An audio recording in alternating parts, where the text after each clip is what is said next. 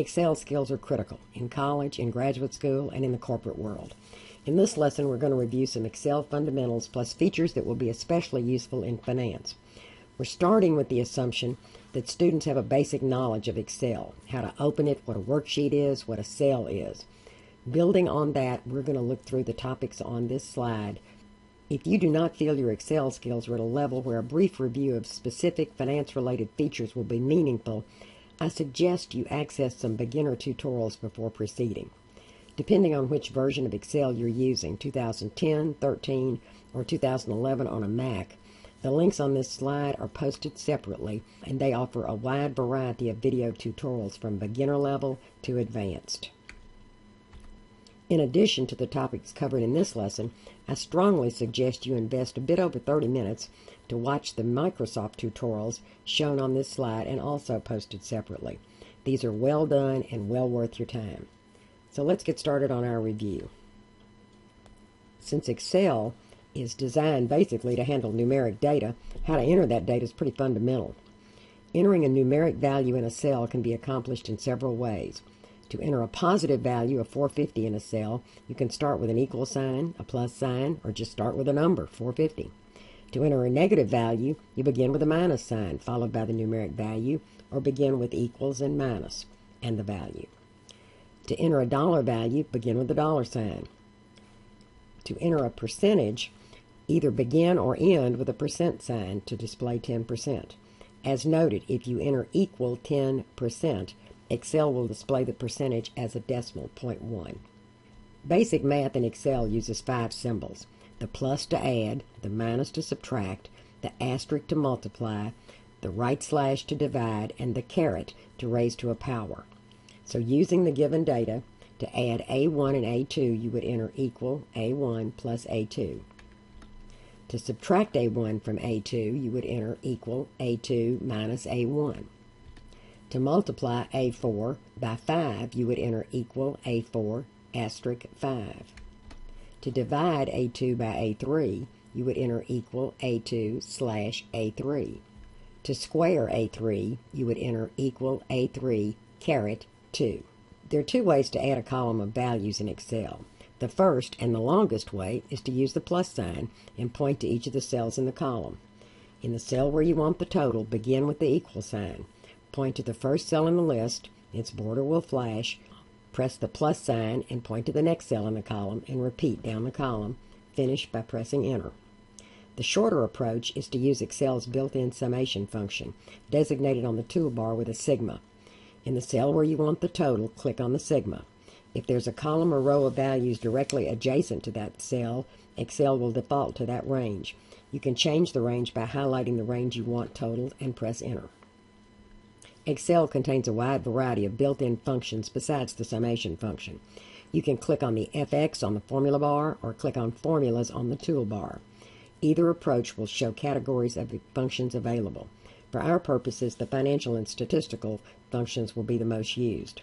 Functions are also available for date and time, math and trig, database, and a variety of others. When a function is selected, a description is displayed with the data entry window. Let's look at one of the statistical functions as an example. In general, all the functions work in pretty much the same way. In this example, we have a column of numbers and we want to find the average. In the cell where you want the average displayed, click on FX or formulas. Select statistical and average.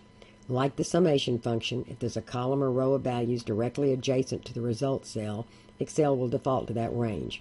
You can change the range by highlighting a different set of numbers. Press enter and the average will be displayed. We're going to cover order of operations more thoroughly in the algebra and statistics lesson, but let's look at it here relative to Excel. This video covers in more depth order of operations in Excel, and it's also posted individually with this lesson. We've covered order of operations in a separate tutorial. In this one, I want to look specifically at entering equations and order of operations in Excel. So first, let's review that order. Parentheses first. Deal with what's inside the parens first. Then handle any exponents. Then multiply, divide. Finally, add and subtract. That's the hierarchy. Especially in Excel, if you want to be certain of a specific order, use parentheses to force it. First example I want to look at. Very simple, linear equation. Y is equal to A plus BX. Given A, B, and X, we can find Y in several ways. As it turns out, this first one, A plus B times X, is okay. Excel uses the order of operations too, and it will multiply first, so that's okay. If you want to be sure, feel confident about it, use the parens. That's definite. Do not use absolute numbers when entering data in a function or an equation. Point to the cells. Make use of the power of Excel, so if the variable changes, your results change. Okay, let's look at a little bit more involved example. Y is equal to A plus B plus C quantity squared minus X cubed. You can enter this in one cell, being very careful to use parens to define your order. Note that parens are required for the second component, the quantity squared. Alternately, when you have a very complicated equation with several components, it can be wise to break it into parts, calculate each separately, and then combine them. In this example, I've made 3 components, even though component 1 is just A. Component 2 is the B plus C quantity squared. Component 3 is the X cubed. With these 3 calculated separately, combining them is easy and much less error prone. We're going to be presented with several formulas in this course with 3, 4, 5, even more components. It's very easy to make a mistake trying to solve the whole formula in one cell. Breaking it into parts, solving each separately, and then combining the results is far safer. You need to get in the habit of using the cell references. We've already looked at multiplying 2 values. In this example, we want to multiply the values in column A times the percentage in column B and place the results in column C.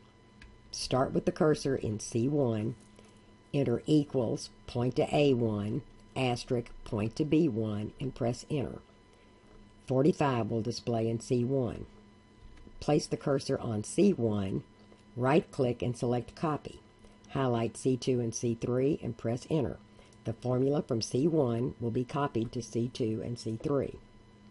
The formula entered in C1 is equal to A1 asterisk B1, and it's interpreted as multiply the value in the cell 2 to the left of where I am, I'm in C1, times the value in the cell 1 to the left.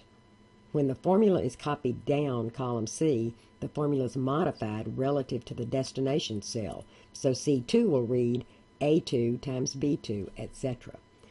As you just saw in the previous example, when a formula is copied, the cell references entered are adjusted based on the destination cell. In our C1 formula, if our C1 formula were copied to F1, it would read D1 times E1. This is powerful and extremely useful, but sometimes you want to copy formulas and you don't want all or some of the cell references to change. In this slightly different example, we want to take 10% of each of the values in column A. We could enter the formulas one by one in column C, but there's an easier way. We can freeze the reference to the 10% in B1 and let the reference to A1 change with the destination location. To do this, use the F4 key. When entering the formula in C1, enter A1 asterisk B1 and press F4.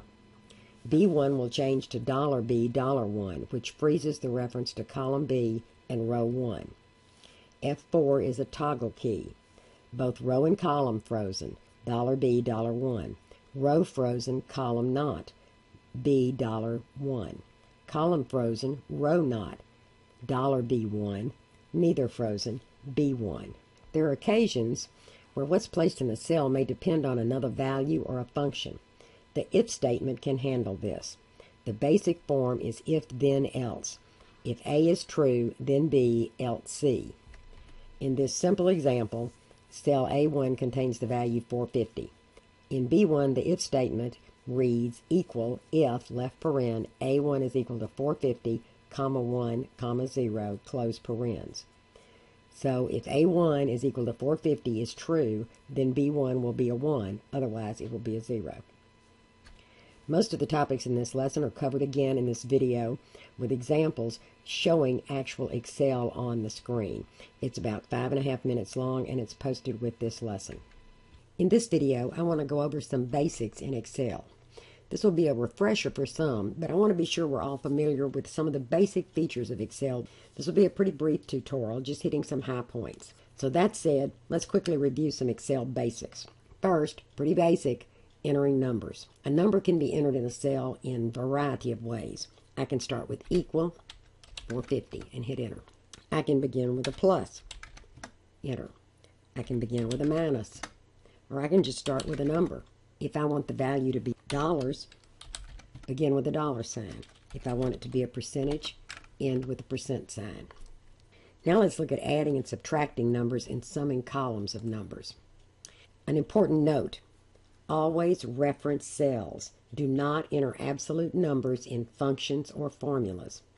The power of Excel is in its what-if capability. To add the 450 in cell C9 and the 625 in C10 and put the sum in D10. Place your cursor in D10. Start with equal C9 plus C10. Press enter. If I change the value in C10, the sum immediately changes to reflect that. If you had entered the absolute numbers 450 plus 625, it would not change. Subtraction works basically the same way. Begin with an equals, C12 minus C11. To sum the column of numbers, two ways to do it. Easiest way is to use Excel's built-in summation formula. It's the sigma right up here. The range will default to those 5 numbers directly above the cell I'm in because that's what Excel thinks I want. If it's not, you can highlight what you do want. Press enter. Alternately, we could add them just like we did before. C9 plus C10 plus C11 plus C12 plus C13. Either way works. That just is a bit more cumbersome. Let's look at copying cells and relative addressing. Excel makes it very easy to enter a formula in a cell and then copy it to other cells. When you copy a formula, Excel changes the cell references relative to where the formula is placed. So let's look at this example. I want to multiply the percentages in column B times the numbers in column C and place the results in column D. In the first one, equals B19 times C19. Now I can copy that down 2 ways. Place the cursor on D19, right-click, select copy. That'll start flashing. Highlight down where I want it to go and press enter. Alternately, place your cursor on D19. Move over to the bottom right-hand corner. See the little plus sign? Just drag it down. Now, look at what Excel has copied.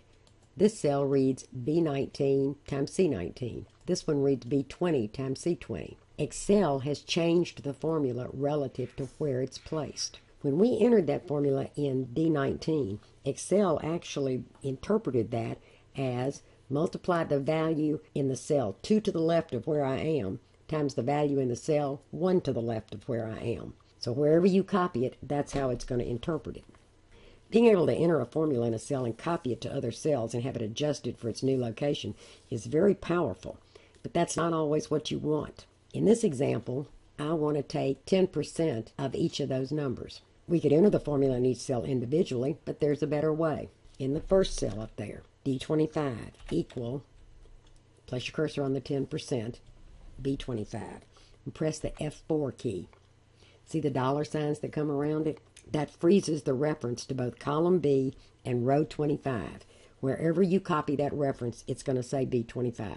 Press F4 again. The 25 is frozen, but not the B. B and not the 25, neither, both. That's what we want, times C25. Now, I can copy this down just like I did before. Notice what's in there. B25 times C26, B25 times C27. This can be very useful in a variety of calculations that we're going to come across. Now, you may have been introduced to a few Excel functions, but we're going to be using quite a few in this course, especially the financial functions and some statistical ones. So I want to give a quick intro to how to access and use a function. In this example, I'm going to use the average function to get the average of those 3 numbers. So place my cursor on D39. Hit the FX key right up here. Notice the choice. I've got financials, date and time, math and trig, statistical, etc. Average is a statistical function. Pick average.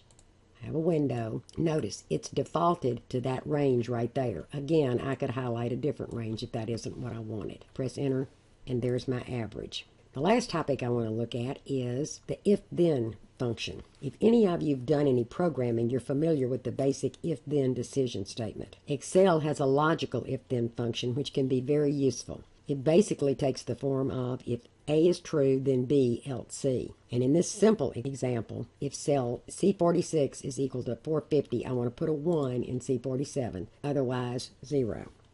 Equals if that. This has been a very quick review of some of the features of Excel that will be very useful in this course.